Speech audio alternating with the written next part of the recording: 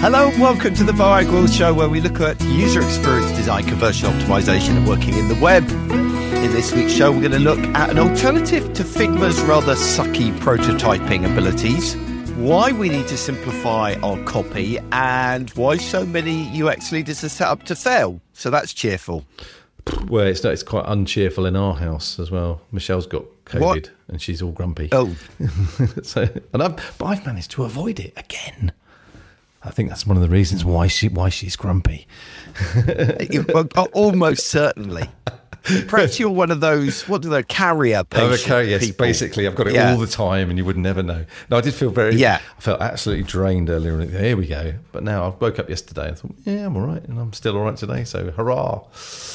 That the absolutely drained thing probably was just being your age. Well, we're now at that age, aren't we, really? It's quite funny because I often go to bed feeling very sort of like, oh, I've not had anything to drink and I've eaten healthy food. And I wake up in the morning aching and feeling like shit. I think, might as well just get drunk and be hungover. Very wise, very wise. So, where are you at the moment, Paul? Come on, tell me, where are you? I'm on the Oregon coast at the moment. Oh, well. That's where Michelle's brothers live. That's where she was out earlier in the year. Yeah. Well, one of them lives on the coast, the other one lives inland a bit, where it's all kind of very sort of big country and stuff. Absolutely, absolutely beautiful area. So today, obviously, because we're in such a beautiful area, my wife is taking me to a cheese factory. Factory? Well, the shop at the cheese factory, fair enough. No. The tour of the factory itself. She's giving me daggers at the moment, looks that could kill.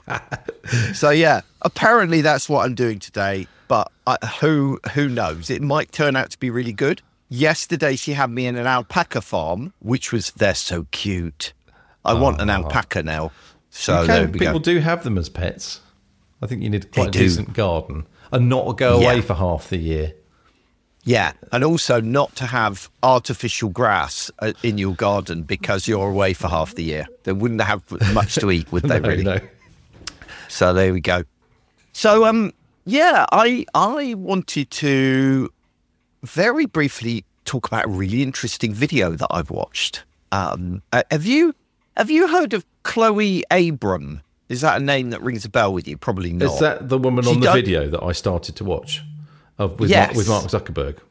Although yes. I'm convinced that's not Mark Zuckerberg in that video. Why is that? It just doesn't look quite right. It's like the whole thing has been made by AI. Woo. But Mark Zuckerberg has always looked like that, even before there was AI. I'm watching it thinking, that's not him. It's not him. But anyway, I didn't watch all the video, so you can explain to the viewers, the listeners, what it's all about. So if you haven't come across Chloe Abram, I highly recommend her channel. That was a new format for her, which was just like a conversation. But she normally does these videos called Huge If True, and it's optimistic science and technology. Oh, right. Okay. And she's just brilliant. I love it. Basically, she talks about what impact technology and science might have, what its potential is and that kind of stuff. But she started doing these interviews, and her very first one was with Mark Zuckerberg. And I just found it really insightful as really into different people's mindsets. It was fascinating because he drove me a bit round the twist. And this isn't a criticism. I have no idea whether Mark Zuckerberg is a nice man or a nasty man. There are things that his companies have done that I don't particularly like, but I don't know what his motivation was. He's not Elon Musk, or so it would No, seem. he's not. No, he doesn't come across as quite that kind of yeah. But it was fascinating because it was like she was trying to ask him about, if your vision of the future comes about, because you are one of the most powerful men in the world, so there's a good chance that might happen. What will life be like? How will life be better? That was the fundamental principle of these conversations. Yeah. And he just didn't get it, right? His whole mindset because she would be, well, how is life going to be different? And he was answering things like, well, we'll all be wearing heads-up displays and talking to AI and stuff. But what she was driving at is, well, how will it make my life better? Oh, well, you'll have heads-up displays. That isn't intrinsically bad. So his whole mindset, which is so alien to me, was that you kind of create technology and the technology in itself is kind of the goal. It's almost like pure science. You know, when, people go, well, why are we spending all that money on the Hadron Collider, right? Yeah. Or a Higgs boson collider or whatever it is. And the official answers are, well, you don't know what you'll discover. And that was kind of his attitude with technology. We'll create it and then let's see, it'll benefit humanity eventually. Maybe. And I'm like, yeah. From my perspective, it works the other way around. It's like you find a fundamental thing that humans want to do or a problem that they're facing, and then you look for a technology that can be applied to that problem. While he has the problem, he has the technology and says, what problems can it help solve? Which is a really different way of looking at it. That is a kind of pure scientist's way of looking at the world, though, isn't it, really? It's kind of like, well, this is interesting stuff, and then it might be useful. Or the evil people will use it for war. My great scientific discovery. But he seemed like a genuine enough guy. It's just that he felt a little bit naive. I don't know. It was a weird interview. Anyway, I wanted to mention. As I said, it wasn't him, but no, it was Michelle. Third Michelle mentioned. It was her birthday a couple of days ago, and she's got the new Apple Watch, the Apple Watch 10. All right, and you know what I'm like? Shiny. I'm like kind of about lots of things, but we were both said we are in the future at a couple of points. Yeah, when it was doing things to do with her health and messaging me about it and stuff, and it's like. So, some gadgets are good. And I do like when you said the other day on one of the podcasts about because I was in the Apple Store basically looking at Apple Store stuff, and they have the iVision or whatever it's called. You're really up on technology, aren't you, Marcus? But what struck me, I want one of those. I don't want that one because, as you said, it's too heavy and too I'm wearing this massive headset. But to get rid of all this clutter in front of me, it's fantastic. Bring it on. Well, I tell you, the other thing that the reason Mark was on this video was that they just made loads of big announcements. And one of the things that it showed off, I mean, it's not in production, but it was a kind of proof of concept thing that they've been doing, which was a much more normal pair of glasses, a bit like yours, but probably thicker, right? So they're quite chunky still. But that was like a Vision Pro-esque kind of technology, all reduced down into a big pair of glasses. Wow. So now we're really getting somewhere. Now, that has got potential. At the moment, each one costs thousands and thousands of pounds to produce. So they're not going to do them yet. But it was an interesting proof of concept. Cool. So it was good. It was a very interesting interview with him, and he had some really interesting ideas around AI as well, and about whether you should open source that and make it available to everybody, or whether it should be controlled by a few companies. Now, obviously, he's pro open source because that's the method that they're using. But his logic behind that was quite interesting, and it's just a good interview, and I recommend people check it out. Okay. The other thing that I wanted to briefly mention, although we need to keep an eye on time, is I wanted to encourage people a bit, because I am seeing so much doom and gloom about the state of UX and design at the moment, and in technology in just general. There's been huge numbers of layoffs, and a lot of people are losing their jobs at the moment. And I know a lot of agencies that are struggling. You guys are doing all right, aren't you? I've been slow this year from a new business perspective, but we've been around for many years. We've got a lot of ongoing clients who continue to pay us to do things. So it's been fun. And they're spending money. Some are more begrudgingly than others. I would say that budgets appear to be a bit tighter. But this last month, I've been moaning about how many proposals I'm having to write. Obviously, it'll come to nothing. But in August, I didn't write one proposal. Well, it's quite normal for August, but, you know. Yeah, that's not.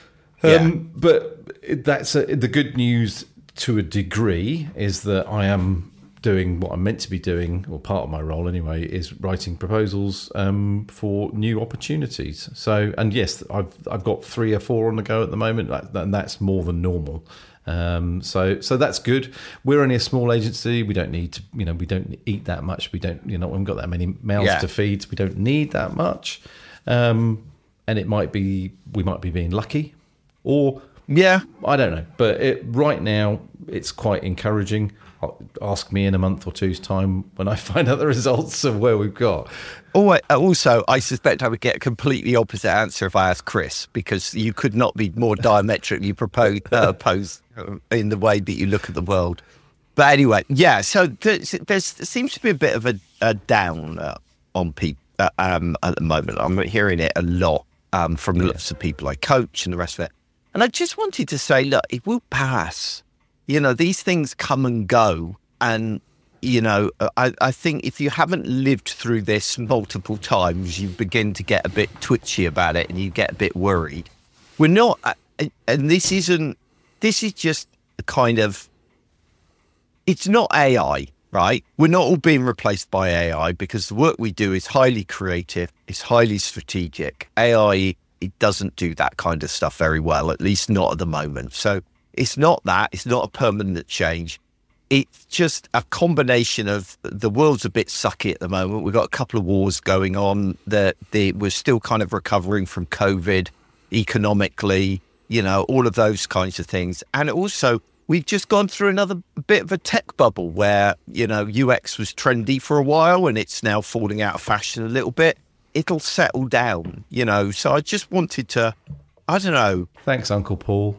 I know it does sound a little bit kind of old manish. Oh, it'll all be all right in the end. It could all go horribly wrong. We've nearly gone out of business twice in the last 10 years, and we've managed to turn it around. But we've been through times where we've had to kind of cut salaries quite a lot and let people go. Well, you let me go for a start. No. I haven't looked back since. But running an agency is bloody hard, basically. And, you've got to be lucky and resilient to keep going at it for as long as we have. And I appreciate the chances that we've been given. And I'm very much looking forward to not having to do it one day. I don't want to get all kind of hippie about it. But, if things aren't meant to be, then go and do something else, basically. If you've got skills, you can put them somewhere else. Yeah, absolutely. And when I wrote about this, I really ought to put a link in the show notes, although no doubt I'll forget. I said, look, if you've been laid off, it might be that you'll need to get a job with an agency where you've traditionally worked in-house. It might be that if you traditionally worked in-house, you need to go, traditionally worked in an agency, or the other way around. The only people, I think, if you're very new to the sector, I think you might struggle a little bit for a while. And that's okay. It might be that you have to work in a related sector for a while until the sector recovers or whatever. But so, go and do something else. It's the equivalent. But if you're struggling at the moment, I would say keep at it. It will pass. It's just a sucky time. Anyway, we ought to move on because we're going to run out of time. Yep. So I wanted to share a few little apps this week. It's going to be a bit of a quick fire one because I always like to share apps with you. Exactly, that's me. The first one is I am sick of Figma. Figma is great. I love Figma. It does a lot of things very well. I'm very excited about some of the updates that are coming to it. And I like the new interface and all the rest of it. But there's one thing that they have just utterly failed to fix for a long, long time, and I'm sick of it, which is their prototyping builder thing. It is the buggiest pile of poo I have ever come across. And every app has its weakness, and with Figma it is its prototyping ability. It just doesn't. It is buggy, but also there's certain things it just doesn't do. It doesn't offer breakpoints.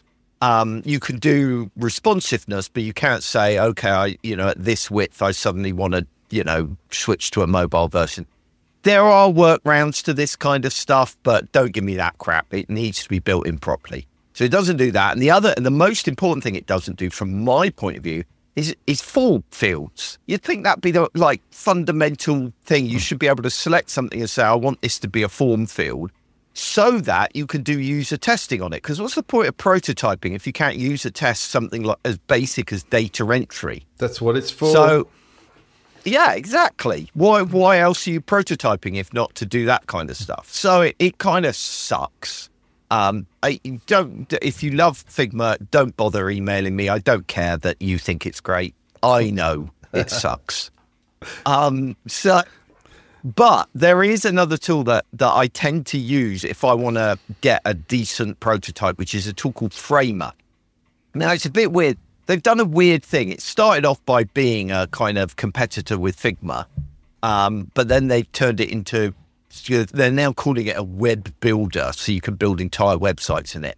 Yeah, great. That's wonderful if you're talking about little websites that don't, need to be particularly optimized or anything like that. I wouldn't use it particularly to build a proper website, although now I get Framer people criticizing me as well, I suspect. But I do use it a lot for creating high-fidelity prototypes, because you can do things like form fields and stuff like that. So really, that's all I wanted to say on that one. If you find yourself in that frustrating position of banging up against the edge of Figma's prototyping abilities, check out Framer. You can even take your Figma files straight into Framer. So you could still, it's not like you have to design everything in Framer from scratch, although you can do if you want to. So that's that one. Okay.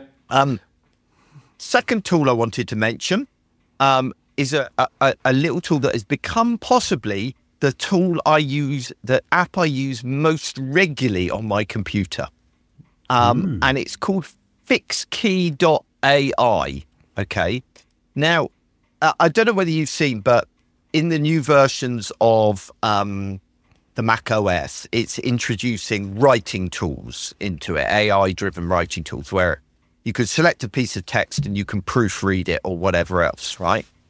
Well, Fixkey is that on steroids, okay? So what you can do is you can write a sentence, and then you can hit a keyboard, you select the sentence or paragraph or entire post, doesn't matter how long it is.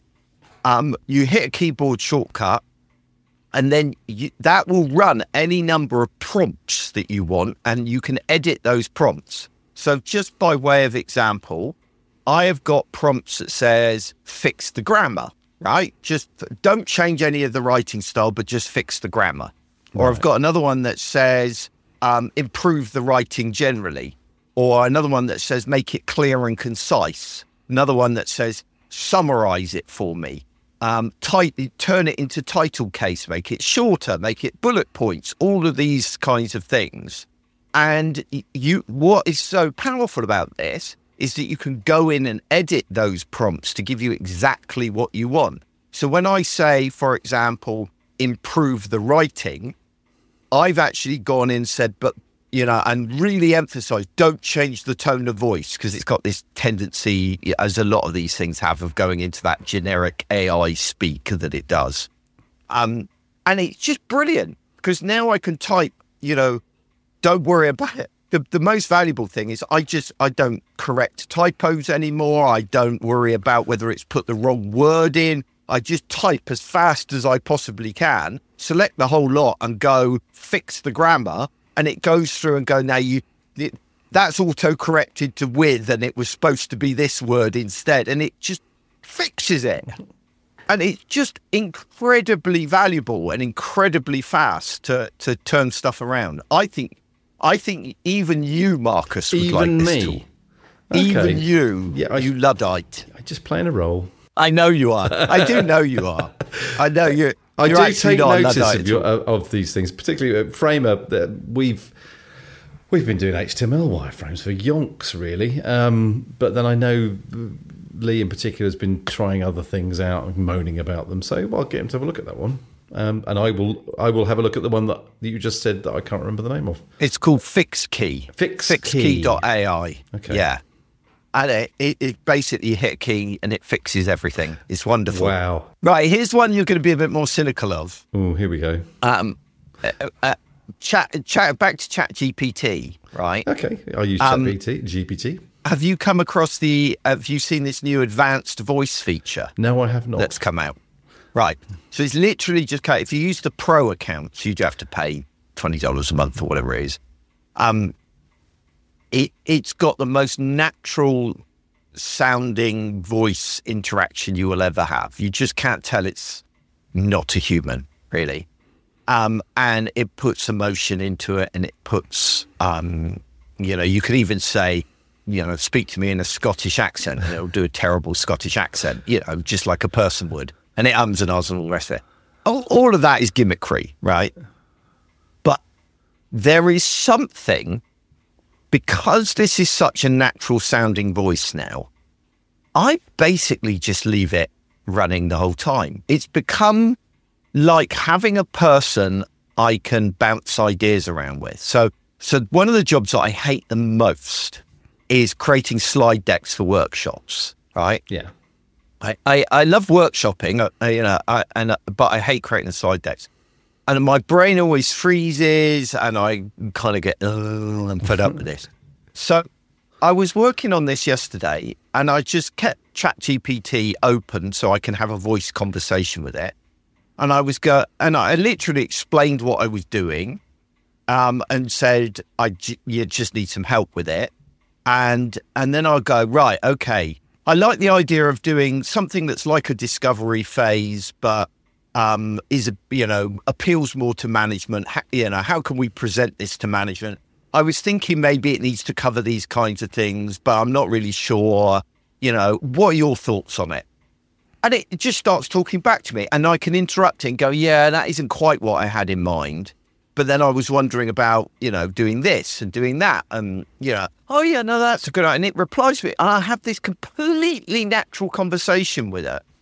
And for me, as somebody that works by myself a lot of the time, just having that prompt, that other person. And it came up with this stupid thing because I was thinking, I don't want to call it a discovery phase because nobody knows what, a discovery phase. And they're like, oh, so I have to pay you money in order for you to tell me that, for you to learn shit. Nobody ever wants to do that, right? So I was thinking, how can we represent this to management? It came up with, and I like this, I'm afraid, SUPA, SUPA, the Strategic User-Driven Project Assessment, right? And it came up with this whole way. I really like it. I know it's as corny. It's as corny as shit. It did give me other more boring ones, but I went with this one anyway because I just loved it. But it really thought through a way of, how could you present this? And just having somebody to brainstorm with. That's all it is. It's like artificially having a person to brainstorm. You look very unconvinced, Marcus. My question before you said that is, did it provide you with anything of any use? And in your mind, yes. Okay, that may be that may be a bit of a tacky example for you, but it really did. Sorry, say it again. Go through what's the acronym again? SUPA, SUPA. Right. A strategic user-driven project assessment. So it's a way of assessing whether something's worth doing or not. Yes, it's basically a discovery phase from another angle, perspective, if that makes sense. Yeah, but what it went on to do is explain, because I was like, well, I'm a bit worried this is going to overlap with what a business analyst does, right? And that these organisations are going, oh no, we don't need to do that because a business analyst does that. And she said, yeah, there might be a bit of overlap there, but you could present it this way, and that's how you could get. And it was giving me really good advice. And it's not that I always agreed with it, right? Just like you would have probably not agreed with me over SUPA.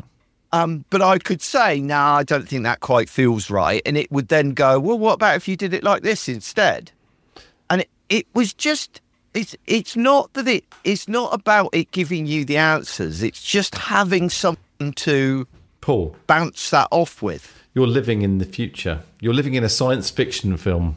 You are talking to your computer. You may as well be on a spaceship, just you. Yeah. And you're talking, hey, computer, you're there. You are already there. I am. So basically, you have to get the pro account for me to have a friend. Is that how it works? Yes. But yes, that's pretty amazing. Cruel but fair. It really is. You ought to. I nearly was going to get her on the show and get her involved in this, but I didn't know. I chickened out at the last minute. Anyway, we really must need to move. We've been talking for 30 minutes and we're still on the apps. Let's move on. Okay. Interestingly, what I was working on, that slide deck I was working on, was a new workshop on design leadership, which by the time this comes out will have already run. So this isn't a big promotion for the workshop, honestly. But I'm really getting into this subject of design leadership because I think it's an area where there's a really big need at the moment. And there's a lot of people that have been thrust into this design leadership role, and I think in a lot of cases have been set up to fail. And I think that's part of the problem that we're seeing going on in the industry at the moment. That, you know, there was lots and lots of investment in UX because everybody was saying, oh, UX is great. Apple have invested in UX and look how well they've done, right? So all these business leaders have gone, oh, yeah, UX is the trendy thing at the moment. We'll invest in it. And then, but they didn't do it right. And so now UX is failing in their eyes, not producing a return on investment. And so they're all pulling their money from it. But the thing is I think that UX teams were set up to fail a lot of the time, and especially the UX leaders within those teams. They're just not given the resources to address the scale of the UX that needs to be done within organizations. And I think we've had a conversation about this before, and we, Marcus, about how I tend to work on the assumption that you need one UX person for every 2 developers that you've got. And I think I remember you saying you see it as a one-to-one relationship, which is even more extreme than me, you know. So certainly from a project perspective, definitely. Yeah, exactly. So, you know, oftentimes you'll find that companies have got like 200 developers and 5 UX people or something like that. And it's just totally, and then they're surprised when it doesn't get the results that, you know, it really needs. Yeah. So, and to make things worse, I think what they do is they take a UX designer and they promote that UX designer into a leadership role where basically it involves completely different skills, right? Being a design leader and being a UX designer, very different.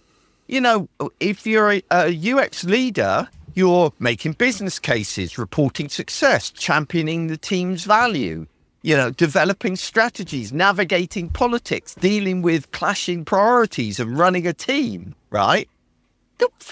That's a completely different set of skills than you need as a UX designer. And do they provide you with training? Hell no. You know, you're just kind of, oh, you were a good UX designer, so let's promote you out of that job into a completely different one and leave you to it. So it's hardly surprising then that senior management have got a bit disillusioned and started making cuts in this area. So if you are in an in-house team, this is advice for you, right? So you're in an in-house team, this has resonated with you, that you're under-resourced, that you don't really have the training to do the job properly, that you're under increased pressure to demonstrate ROI. So I can't do the whole workshop with you because we're running late as it is. But here's my advice. Don't accept how other people are defining your role. The chances are you're being pulled into every project that's going on and you're spread so thinly and you're seen as a bottleneck because there are 20 projects that all these developers and product owners and project managers are wanting to be done. And you've got a tiny team, right? And you can't work on all those projects. It's never going to work, right? So you're going to have to redefine your role and set your own agenda and direction. So instead of working within a kind of team, working as on all of those projects, you're going to need to start working strategically. So focus on setting standards, creating resources that can help people, acting as an internal consultant for these teams and training these teams on how to do their own UX because you don't have enough resources to do it yourself, right? I'd say you even need to be feisty about it as well, certainly early on, about what your role is. Remind people regularly what your role is, and even throw your teddies out the pram about if you have to, because it will get you respect in the end. You might be seen as difficult, but if it's about things that are to do with better processes and things like that, no one can argue with you. If you want to be more efficient, so I'm losing my shit because I want to be more efficient, then people can't argue with that. So that would be my advice. So start creating, strategy documents of, this is what I should be doing compared to what I am doing, and start implementing standards, start working on resources, and don't ask for permission to do this shit. Just do it. It's easier to ask for forgiveness than permission anyway. And don't wait for people to tell you, how to do your job, or let them tell you how to do your job, because they don't bloody know is the truth. A senior manager doesn't know how to make UX successful. That's why they hired you. I would encourage you to make some strategic allies. Make a point of going out and finding people in the organization that get UX and appreciate UX, and really lean into those relationships. And almost become indispensable to those people. Give them extra help than you would give other people help in order to really get them over. And here's another crucial piece of advice that I think UX teams are shit at, which is invest significant energy in not doing work, but in actively promoting your impact in the organization, right? The most successful teams in organizations are those that really know how to sell themselves, right? That are really pushing out to the rest of the organization. They're providing resources, they're providing training, they're setting standards and policies and procedures, all of these kinds of stuff. Now, if you work for a younger organization that maybe is not an industry leader in your field, then focus on the potential that UX has, right? Talk all the time about how UX can help grab market share, how UX can help, reach new audiences and those kinds of things. If you work for a traditional organization, like, for example, I'm working with Oxford University at the moment, and you can't get more traditional than that, that's well established and deeply rooted in the organization, then focus on the threats. Focus on, if you don't do good UX, it's going to damage your reputation. It's going to lead to higher student turnover. It's going to lead, blah, blah, blah. Focus on the negatives in order to say it. Don't bother, although I agree with Marcus's comment about, being really feisty, that don't let that just turn into complaining and moaning, right? Oh, no. So, yeah. Because that just really pisses people off. Don't go to management and say things like, we're under-resourced, right? I need more people, give me more people. They hear that shit all the time and it doesn't impress them or doesn't impact them. Instead, you go to them not with a problem, but with a solution. I know that sounds so trite, but it really is true. Right? So you go to them and say, as we are under-resourced, which I entirely understand, we will now need to work in this way, right? Where we're not drawn into every project because we just don't have enough people, but instead we're going to look at being strategic. We're going to look at setting standards. We're going to look at providing resources and training so that everybody can do it. Now, one of the things that you'll find is that obviously this isn't how you have been, right? So far. So there's inertia against you in the organization, right? So if that is the case, then first of all, try and find yourself an executive sponsor, so someone quite senior who gets it, right? Sell the idea not into everybody, but into one person. Ideally, your line manager, but if you can, if that person is resistant, that's fine. Go to one of their peers or even one of their supervisors, right? None of you're going to have to play a bit of politics here. try and win over that one person. If that doesn't work, or even if that does work, actually, then the next step is to relaunch your team, okay?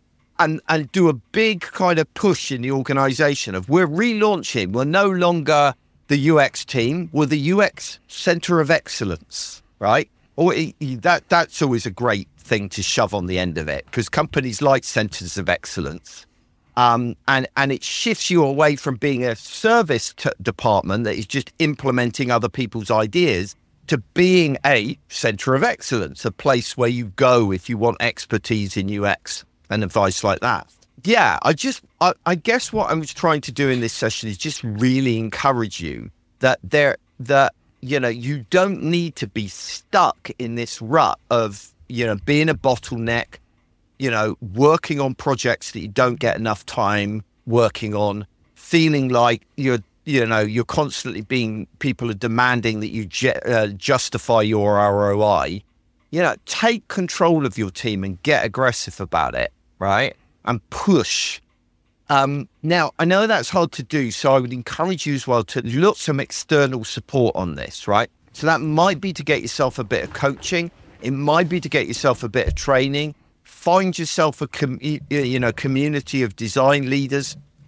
Just find other people that are in a similar position to you, and maybe start a call with them regularly where you're encouraging one another and supporting one another in this. Because being a design leader is a very isolating job that you've not been trained properly for. You're having to make up as you go along, right? And you might be doing really well, and that's great. But a lot of people are really struggling with it. And I think to get an outside perspective is massively helpful as well. So that's me trying to be encouraging again. The thing I struggle the most with is this idea of going from being a service team to this center of excellence kind of thing, because the work doesn't go away. You still are. No. You still need to provide a service, like an agency, like Headscape provides a service. I kind of know what you're saying. I kind of disagree as well. Well, right? Okay, we can't agree on everything, Paul.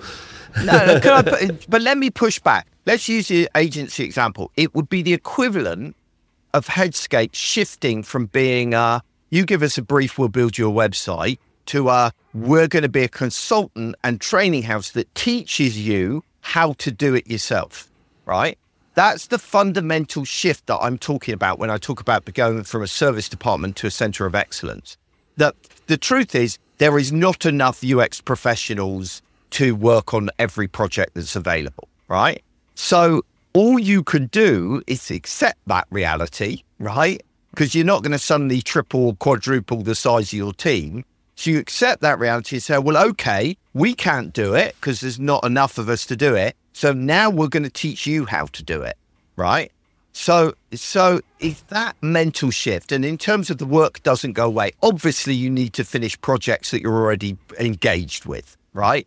But you need to start pushing back on new projects as they come in and say, well, we're shifting to being a center of excellence. I'm happy to provide you with training. I'm happy to give you resources. I'm happy to act as a consultant for you that explains how things are operating.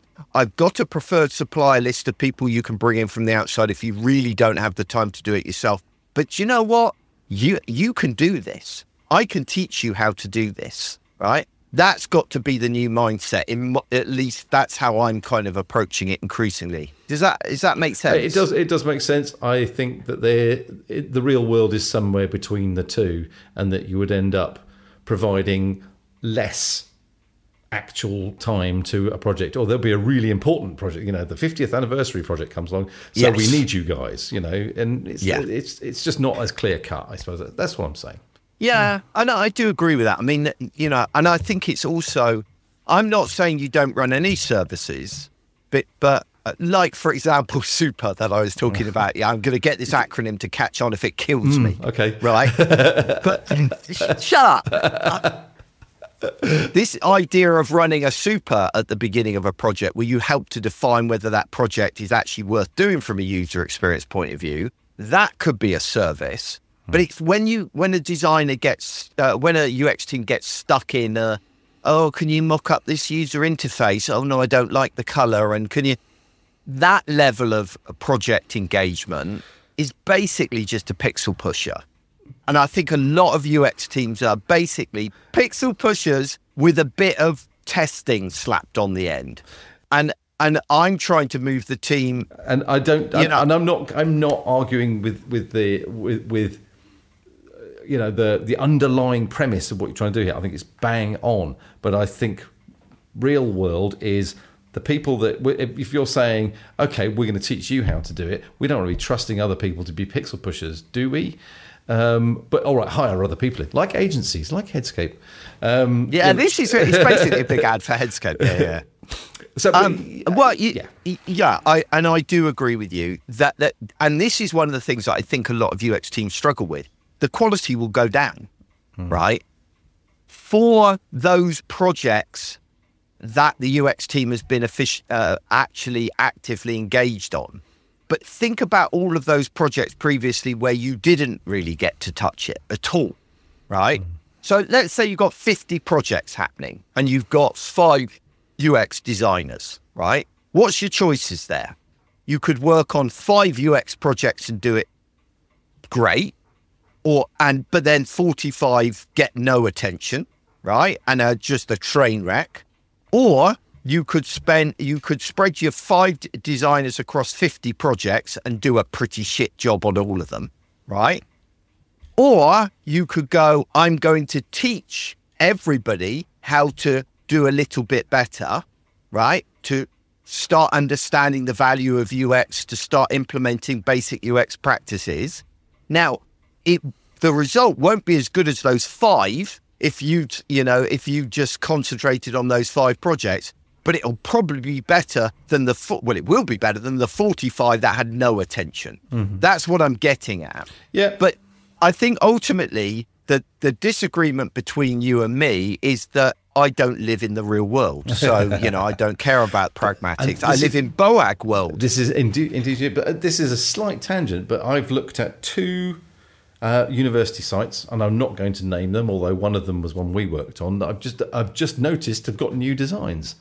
And they're shocking, just awful. And one of them, and this is not the one that we worked on, is basically, and this is for Andy Clark. We're gonna do another podcast with Andy soon, aren't we? And I'm going to get him to look at this site to say, look, that is a coloured-in wireframe. I've been saying it for years. Yeah. The likes of me should not be doing design. I should be gathering the information to give to a designer who knows what they're doing. And it's basically someone's done it in balsamic or something and coloured it in brown. And it's just shit. And stop it, basically. Hire people who know what they're doing, or employ people who know what they're doing from a design perspective. Yeah, see, and this is where I think we've swapped roles a bit. That I think maybe you're being a bit idealistic and I'm being a bit more pragmatic, because my argument is you're not going to change these companies out the gate. They're not suddenly going to have money. No, but these are flagship websites for universities that were really good previously. And now they're shit. Right. And it's like... Right. You just want to have a rant. I'll let you have a rant. That's really fine. Do one about one of them. It's like, man. But anyway, move on. We're running out of time. What's next, Paul? Yes, interesting reads. So just want to throw 3 interesting reads in your direction, 2 of which are just passing comments. The third I'm a bit more interested in. I read a really good article on workshops recently, and it just said something. It just resonated with me. I mean, this will be in the show notes. Obviously, you can go and read it yourself.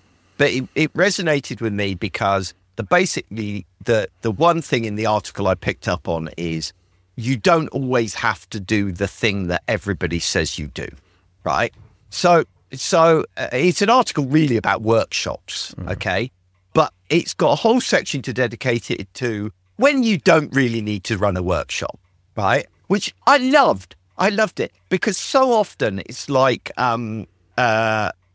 people are going, we do a discovery workshop. That's part of our process. But it's not always relevant. No, right? Absolutely. And they're the worst meetings, aren't they? When we're going through the agenda that you've copied from the last workshop that you did, thinking, this doesn't really apply here.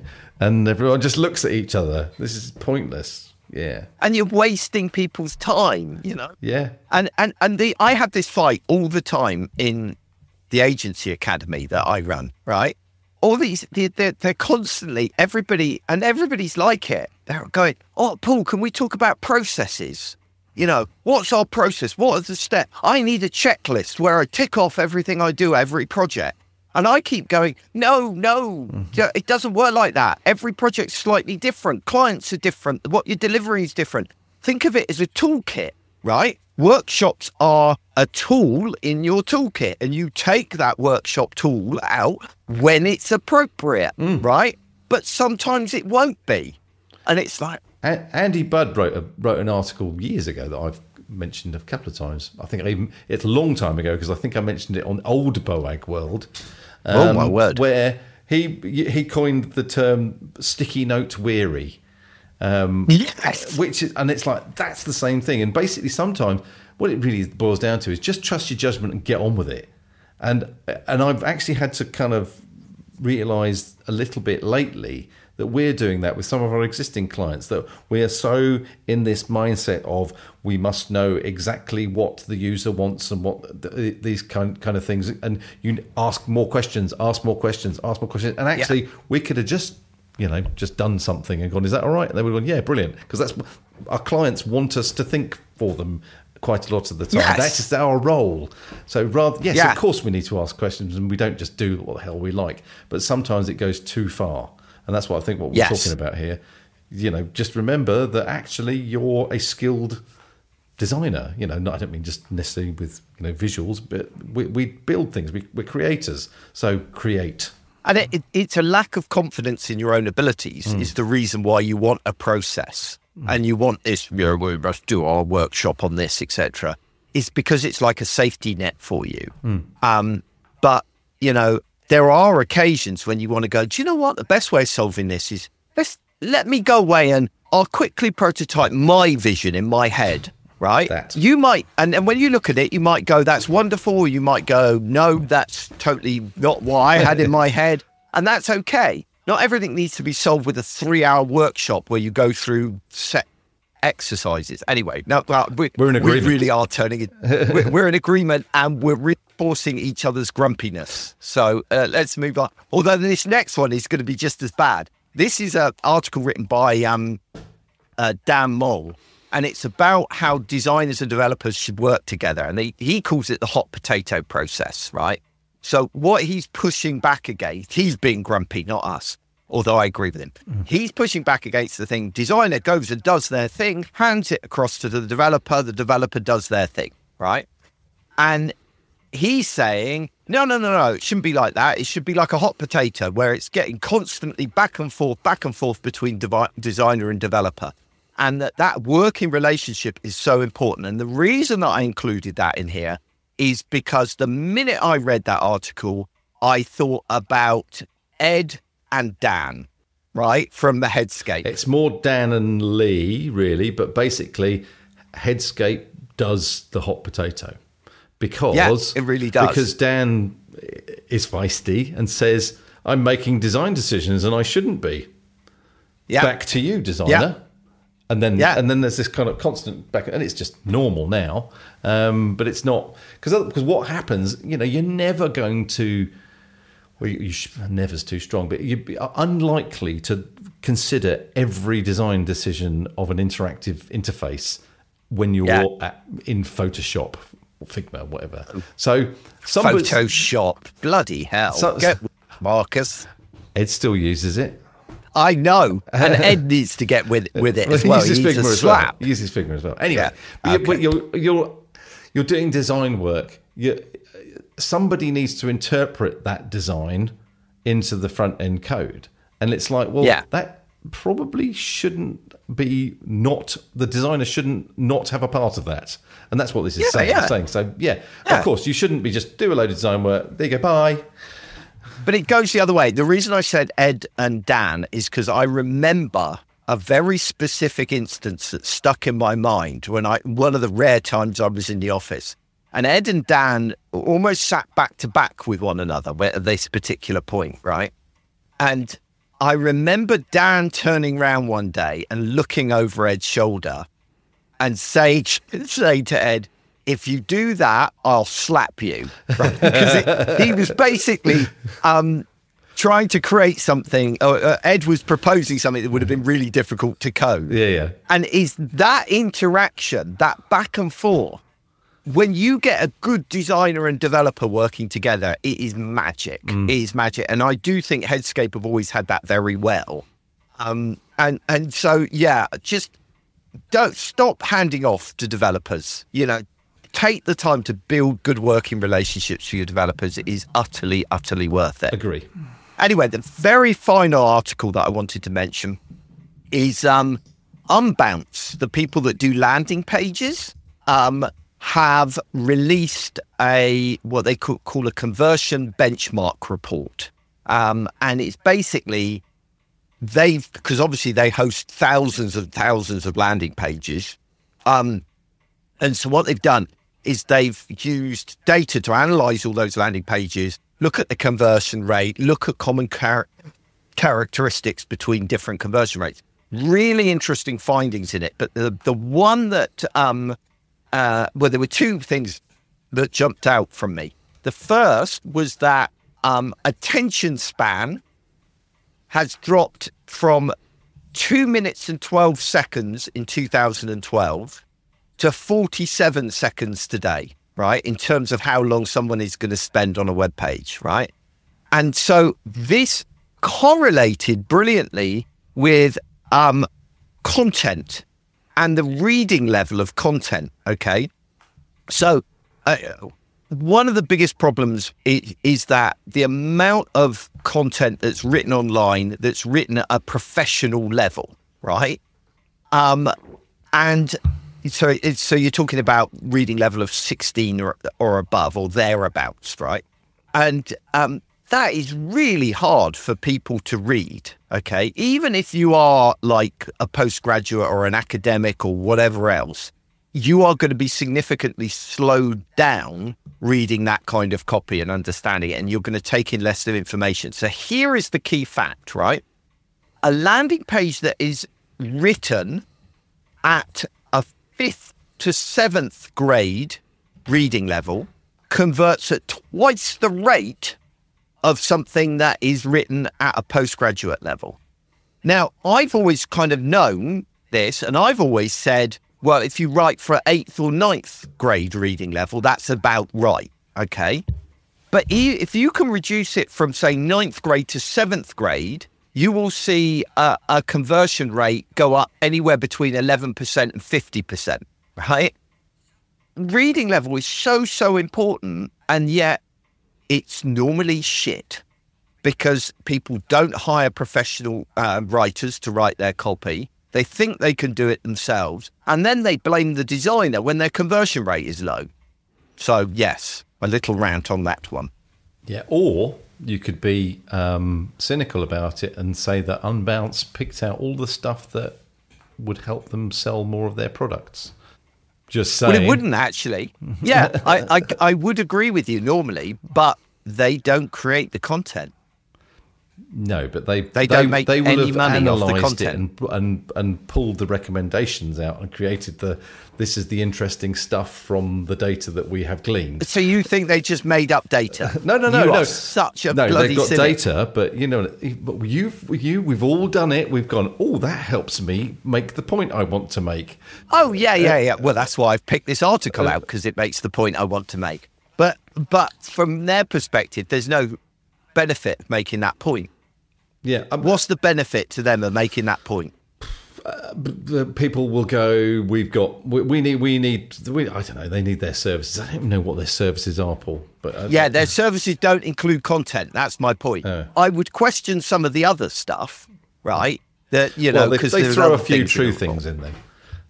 Yeah, well, I think this is one of the true things that they've thrown in, is my point. Also, I think I have an issue, and this is, and I can't really argue it, but I'm going to anyway, with the reading age thing. I think it's more about quality writing. So what you were saying about there's rubbish content out there and people should be investing in good content, I agree. The reading age thing, It depends on what it is you're trying to do or trying to get across or trying to sell. Yeah, well, I mean, obviously we're talking here specifically about landing pages for a start. Yeah. Right? So there is other content on the web. If you're publishing a postgraduate thesis, right, on the web, of course you don't need to make it a reading level of 7th grade in that case. But for copy when you're trying to sell something, then this stands up. And it stands up for a couple of reasons, right? One is that there is research that categorically shows that the higher the reading level, the longer it takes someone to read that copy and to process that copy. And also the less of that copy they retain in their memory, whether or not you're, super well educated or not. This is not saying that people are thick. It's saying that people only read 20 to 28% of the copy on the page. So they're scanning it. And if copy is written at a higher reading level, it's harder to scan. And so they retain less information, right? So that reduces the chance of them buying. Simple as that.